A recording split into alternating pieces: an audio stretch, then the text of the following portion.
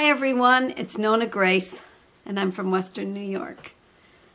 I just sat down to do my video and I says, oops, I forgot my lipstick. That's the only thing I put on. I put a little lipstick on because my lips are pretty pale. With my gray hair and gray skin, I guess I get pretty pale. But I thought, gee whiz, I went shopping today. Here's my lipstick. And it's getting pretty almost gone.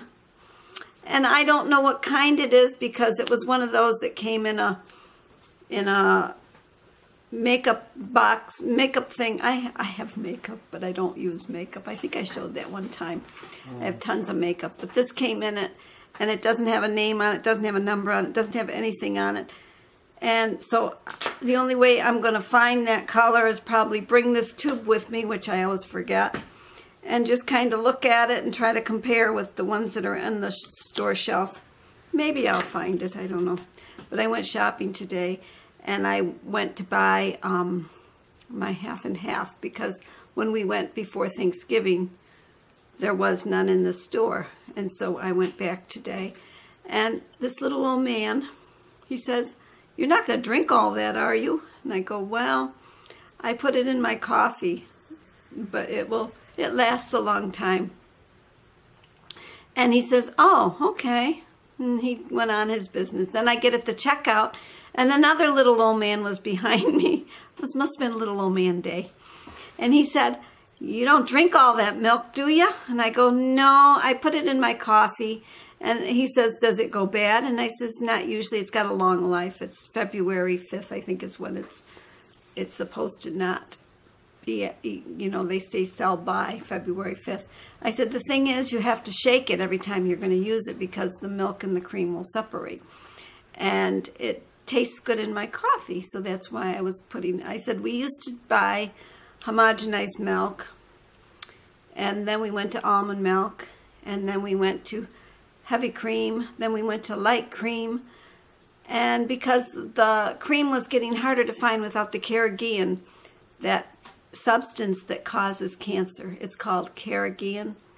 A few of you have asked me before. I'll say it a little slower so that, oh gosh, so everybody hears what it is. It's carrageenan that I don't want in my milk or my cream.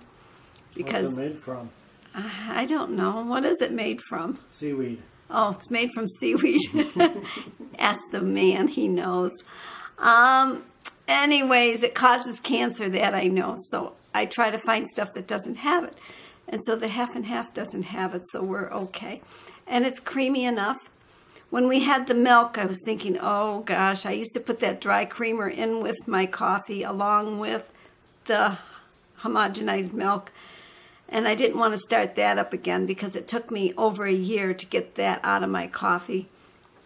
And I went to a health thing. It was at the Catholic Church. And there was a lady there, and she was talking about the things that we have that are just a step away from being plastic, and that was something that was a step away from being really bad. So I took it out, and she said, "You could use dry milk. Dry milk tastes terrible in your coffee." So that didn't work either. So I went to cream, and I found that was creamy, made it creamy enough. I like my coffee creamy. So that was that. And then my glasses are itching my nose. They were falling down. I was going to talk about something else too. What was I going to say? Black Friday. Oh, yeah, about Black Friday. Good thing you're here. I was watching a TED Talk today, and she was talking about a no-spend year, which, wow, I probably could almost do that, almost, not quite, because there'd be something that I would think of that I would like, and then I would end up buying it, and that would ruin my no spending.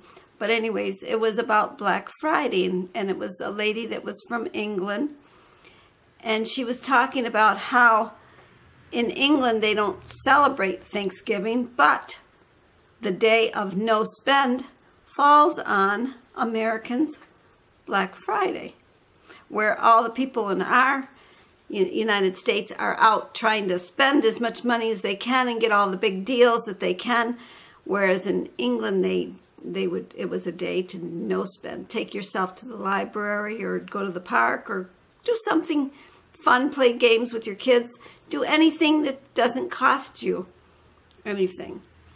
And she was also talking about how you buy the world, how it makes you think you need something, and you buy it, and then you're not happy because it's not the newest of that, and then you want to buy another one. So you go to work and work another week to get more money so you can buy the new thing that's supposed to make you happy. And you get that, and then you bring it home, and you're happy for maybe a little while, and then you begin to get unhappy again, or it's falling apart and you have to fix it, and so now you're spending money on it, fixing it. And then you think, oh gosh, I need something more. So what do? You go back to work again and earn some more money. And that was pretty much the TED Talk. So she was downsizing, going to be more of a minimalist person, because she said that people are feeling real free when they give everything away. And she wanted that feeling, which I'd like that feeling too. That's why I give a lot of stuff away. That's why I gave away my couch and my dining room table. And I still have furniture though. I still have enough to keep me happy. I had a thought in there that just kind of went, whoop, it blew away. It blows away as fast as I think it. It's in and out just like that. Let me think a minute. Are you sleeping? Are you sleeping? No, I'm not sleeping. I was thinking. Well, I thought long enough. It didn't come back. So that means it's time for me to say goodbye.